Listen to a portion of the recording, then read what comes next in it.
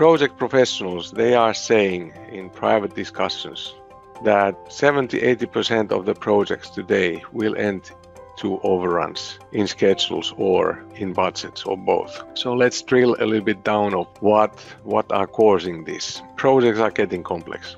Investment frames are shorter. The product life cycle are shorter. Of course, market instability. We have difficulties in estimating the price and the timeline and so on. But there is increasing requirements for higher and higher quality, shorter schedules, lower budget, and for EPC, smaller margins. We have less skilled resources available. There is increasing number of stakeholders, more subcontractors, more authorities, and more communication, and that creates more hassle and misunderstanding. Today, collaboration is the key for running projects. But what is common for all of the ways that we are running projects is the sharing information and communication between different departments and disciplines. Today, more and more between companies and corporates. We have authorities and then through national boundaries as well. What if we could give access to the latest and the most correct information? So wouldn't that let us to do better decisions faster and following better project execution? A little bit about digital twin. First of all, it's a technology. Digitalization is software tools, mainly applications that help us to perform different tasks and makes our life easier. We have two kinds of digital twins. One is for running projects, sharing information and communication vital for projects, and then another digital twin is for operating and maintaining an asset performance purposes. Technology is the same, but the usage is different. Digital twin for projects. So it's for using information, sharing information during projects. And for what? It's for improving estimates. Then it's for speeding up the engineering process, sharing models between different disciplines. And as a consequence of sharing the online information between different disciplines, your quality gets better because no collisions, you can see, you can understand the whole project. One obstacle what we have had so far is that we were sharing documents, let's say revision drawings, and there's always a delay for doing it. Then avoiding rework on construction phase. So if we are doing a good design, good engineering, and it's perfect, no collisions, right materials and everything, it still might be so that something goes wrong on site. Maybe one people who is doing concrete basements is understanding dimensions wrong way. I have seen the project where all the basements for equipment were plus minus 300 millimeters. So you can imagine that all the prefabs were wrong. It's an issue management, how you can handle issue, how you can transform the information from site back to office and to the eyes of project management. Then speeding up construction, using the latest fit-to-purpose information. You can have simplified construction sequence we use. You have to have a tool that you can find well all the information in no time. A little bit of how the creation of digital twin for project is done. What is happening there? So everything is starting from the design, from the engineering model, which is created by different design applications. It's not only the information, the engineering model that is important, because you need to have a lot of other data information as well. For example, timelines, document management system, ERP for purchasing, for having the information of delivery times, all kinds of construction site and construction systems that are involved in projects. And of course, the story continues by connecting this to whatever data there exists. And today we have the capability and technology for doing all of this.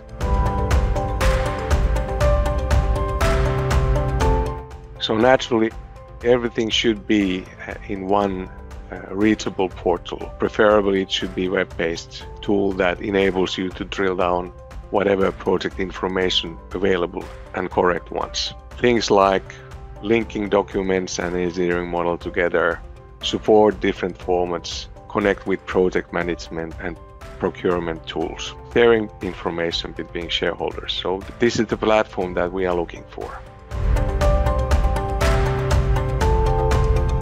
Powerful searching tools. You have to search by tag numbers, by compartments, by systems, by suppliers, by whatever, to find information on certain objects in your digital twin for EPC projects. There are some studies that industrial workers spend a lot of time for searching information.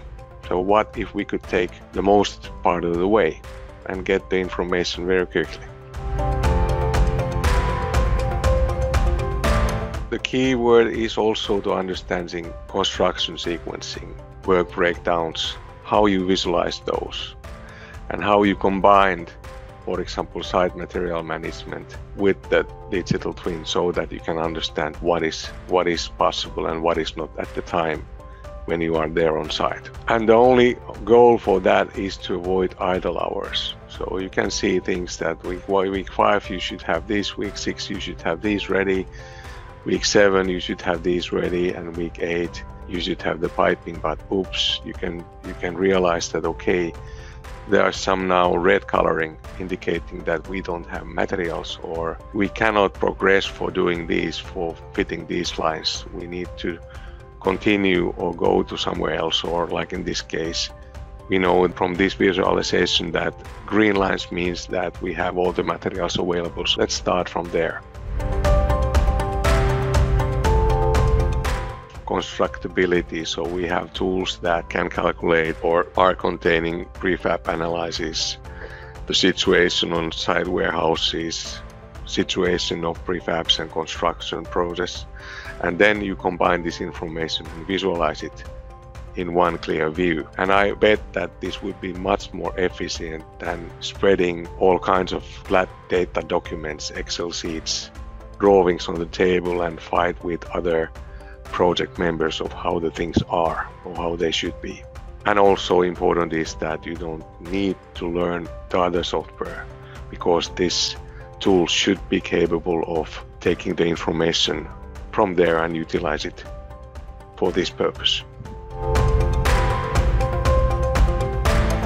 Follow the progress is important to understand that how the site is actually progressing. What is there, what is already approved, installed, approved, what still are in design phase, what things are delayed. Compare this to maybe to the critical path that okay, if we don't fix this, the project is running into difficulties. And this is for minimizing the changes or reconfiguring the schedule and the content of project work.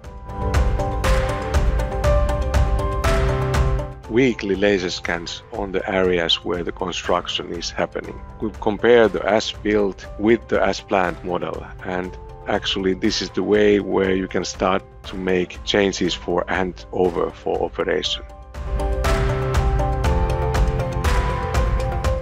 Very important thing is to be capable of manage the issues. As said, sometimes even the design engineering model is perfect.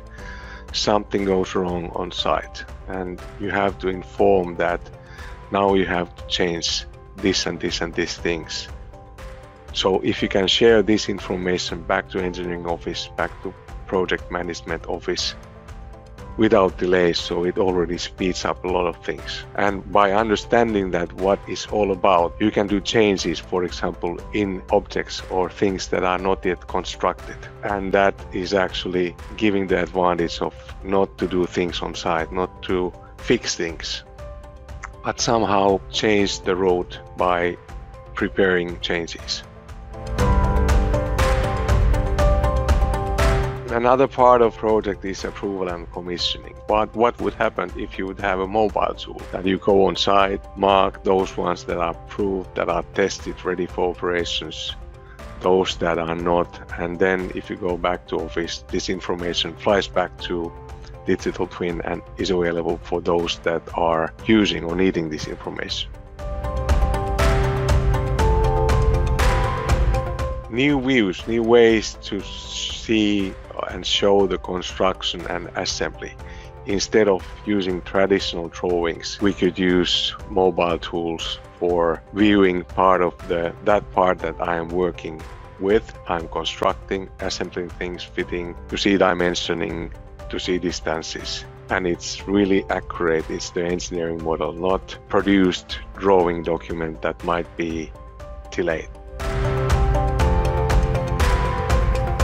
It's a platform for sharing TACIT information, knowledge from experienced guys to not so experienced one. And this is how you can learn and you can transfer the knowledge.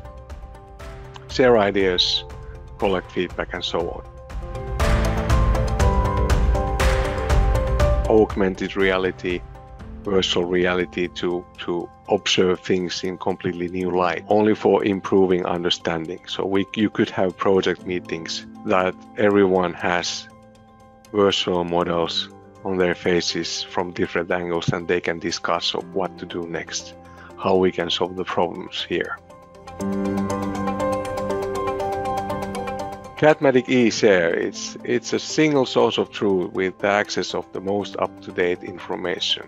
And it's meant for good decision making and successful EPC project. And this diagram shows that you can really get the engineering models from different sources, from different software, from laser scanning, and then you can connect this with all the vital or important projecting software that you have in-house. Cadmatic eShare is for helping the people working in the projects to communicate and sharing vital information, speeding up the work and keeping timelines, and avoiding mistakes and costly errors. Shortly, it is for completing projects successfully. So thank you very much and have a nice day.